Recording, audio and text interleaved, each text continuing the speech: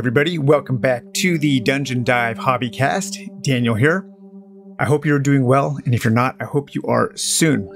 Okay, today on the Hobbycast, we are going to be venturing into the realms of sword and sorcery. And we're going to be taking a preview look at an upcoming publication called New Age Sword and Sorcery. And we are also going to be taking a look at an interesting collection of fiction at the Toronto Public Library called the Merril Collection. So I was made aware of both of these subjects by a man named Oliver Brackenberry. Oliver Brackenberry contacted me and said that he is putting together a new sword and sorcery magazine called New Edge Sword and Sorcery. Oliver is the publisher, and he is also an author. So New Age, or New Edge, I should say, not New Age, New Edge Sword and Sorcery. Oliver is one of the kind of movers and shakers in this particular subgenre of sword and sorcery. This, I guess you could say, this school of sword and sorcery. And today we're going to be taking a look at a couple websites. So for those of you watching the video feed on YouTube or on Spotify, you'll be able to see the websites. For those of you listening to the audio feed, I will make sure to put links to all of these websites in the description. So the first couple websites, or the first two articles we're going to be taking a look at, are from Scott Oden's WordPress blog. And that is at scottoden.wordpress.com. And on April 20th, 2022, Scott Oden writes, "Putting a new edge on an old blade. Swords can grow dull. They can lose their edges through age, through misuse, and through simple neglect. They can rust, their hilts can rot and fall off, leaving only a tang of metal for hands to grasp. A sword like that, if you permit me to extend the metaphor, is a bit like old genres of fiction. A genre can grow dull. The aceration of old social mores, the misogyny, racism, and homophobia of bygone eras can oxidize a genre, making it seem as graceless as a barnacle-encrusted hunk of metal drawn from the sea." He then goes on to ask another author by the name of Howard Andrew Jones, "What is this new age you speak of?" And in Howard's own words, he says, "We can find inspiration from the old tales without slavishly duplicating every aspect of them. Specifically, I mean setting aside the sexism and racism and the suspect politics, but embracing the virtues of great pulp storytelling, the color, the pace, the headlong thrill and sense of wonder. The celebration not of the everyday and the petty, but of those who dare to fight on when the odds are against them. We can create new characters, not homages or ironic send-ups. We can craft fascinating, living settings rather than faux Robert E. Howard or generic game fiction backdrop number 9. We need to make our own worlds and look past the seemingly unbreakable molds set in place by the big names and gaming manuals. We must restore the sense of fantastic. Once magic is banal or easy, once magic rings can be found at the corner market and wizards are everywhere, sense of wonder goes straight out the window." Now, I know that some of you are furiously typing away, very angry that I dared to mention some of the problematic qualities of sword and sorcery. But that is absolutely ridiculous, so please stop. What is it about sword and sorcery fans that get so upset about anytime somebody is even slightly critical of their beloved genre? Okay, I love sword and sorcery fiction. I have a huge collection. I have spent many years collecting the books and many hundreds, probably thousands of dollars on collecting and reading sword and sorcery fiction. I love it, but there are some problems with it. And I think it is important to address those problems, and it is important to move past those things in order to attract new, younger audiences. Because eventually all of us old dudes are going to be dead, and then who's left to buy sword and sorcery fiction? We need to bring in new audiences. And so if authors can inject new things into the genre while just kind of turning their back on the problematic qualities, then that is a good thing. And finally, really on this topic, sword and sorcery fiction is not good because of the racism or because of the sexism. It's good in spite of those qualities. And so if we can create new, interesting works of sword and sorcery without those qualities, then it will be even better. So I'm really looking forward to seeing what this new Edge Sword and Sorcery brings to the table. I cannot vouch for the quality of these stories yet that are going to be featured in Oliver Brackenbury's publication, but I'm hoping they are good.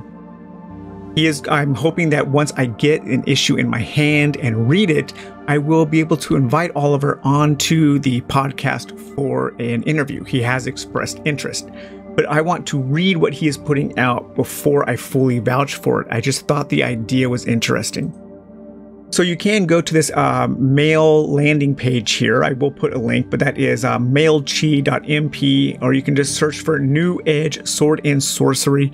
And here you can put your email address in order to get notified when issue 0 will be out. And this says that New Edge Sword and Sorcery will feature brand new sword and sorcery stories, as well as intriguing nonfiction related to the genre's past, present, and future. I think I might contact Oliver and see if maybe I can write something, maybe write a review or something. This newsletter exists purely to tell you when issue 0 of the new magazine comes out, and when any future issues are available, or crowdfunding campaigns for those issues have gone live. The magazine will be available in EPUB, softcover, and hardcover. For number 0 only, the EPUB will be free and physical copies will be sold cheaply at cost. So this is what he answers, what is New Edge Sword and Sorcery? And he says, New Edge Sword and Sorcery takes the genre's virtues of its outsider protagonists, thrilling energy, wondrous weirdness, and large body of classic tales, then alloys inclusivity, mutual creator support, a positive fan community, something that the sword and sorcery community could really need, a positive spin, and enthusiastic promotion of new works into the mix. Okay, next up we're going to be taking a look at the Friends of Merril collection. This is something else that Oliver brought to my attention, and this is really cool. I think viewers of the Dungeon Dive are really going to dig this. Something kind of off the beaten path, this kind of like esoteric genre knowledge that we all kind of crave. But this says the Friends of Merril collection at friendsofmerril.org. The Friends of Merril collection is a volunteer organization to support and promote the Merril collection of science fiction, speculation, and fantasy, a public access collection consisting of science fiction, fantasy, gaming materials, graphic novels, and other related items. The collection is named after acclaimed science fiction author Judith Merril, whose original donation of material formed its nucleus.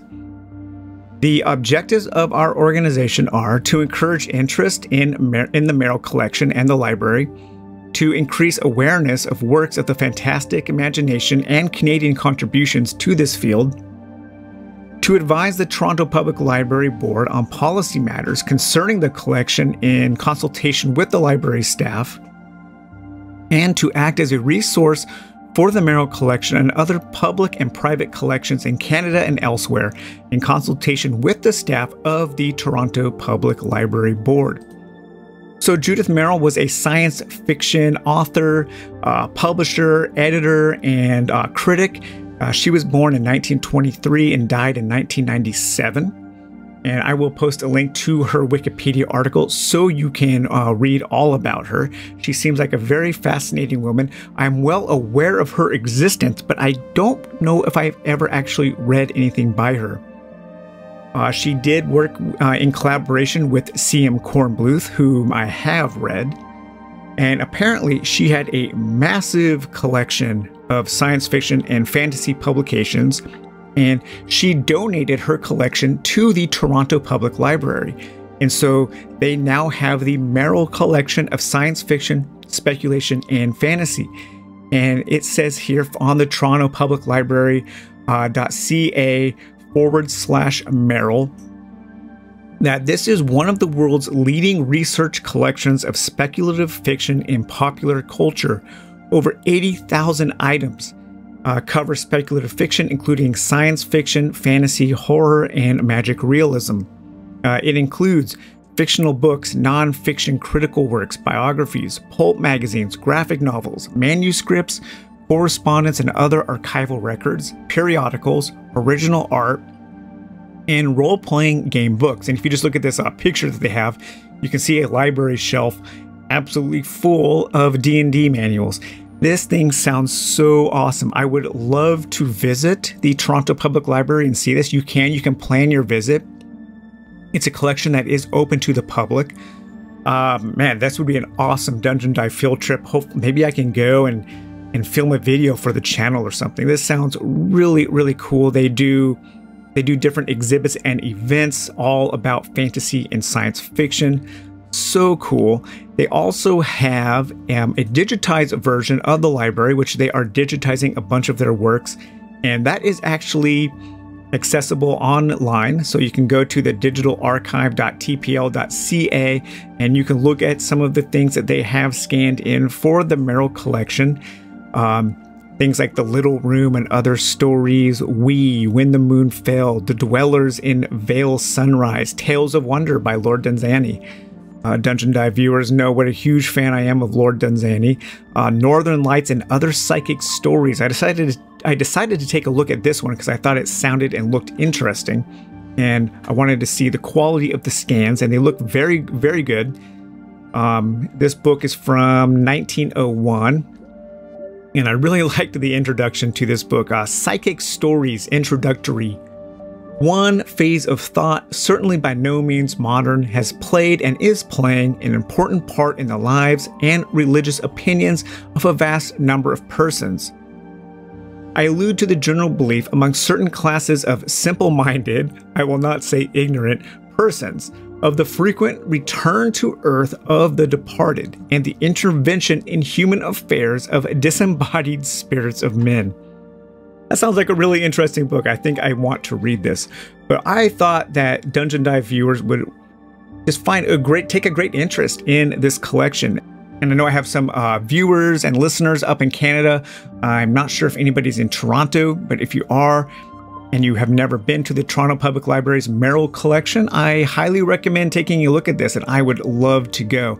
But the Friends of Merril collection, Oliver Brackenberry, the editor of New Edge Sword and Sorcery, is a member of this organization, and you can become involved with the Friends and helping to support the collection. Membership fees are $35 a year. The funds go towards organizing events, printing our Soul Rising news zine, and providing the collection additional funds for purchasing. Memberships and donations are tax deductible in Canada and the United States. But yeah, this is just something that is really interesting, and I know that a lot of us really like this kind of nitty-gritty when it comes to the literary side of our hobby. And this is something off the beaten path that I don't hear talked about a lot, but these great collections of all of this published material are so valuable. It's very valuable to keep these old works alive so that other people can enjoy them. And that is one of the reasons why I collect sword and sorcery fiction.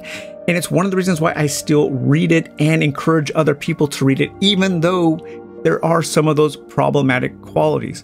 I just like to make sure that people are aware of those qualities so that they can take my recommendations with a grain of salt, perhaps. Perhaps they don't want to read something that contains certain things, and that is perfectly okay.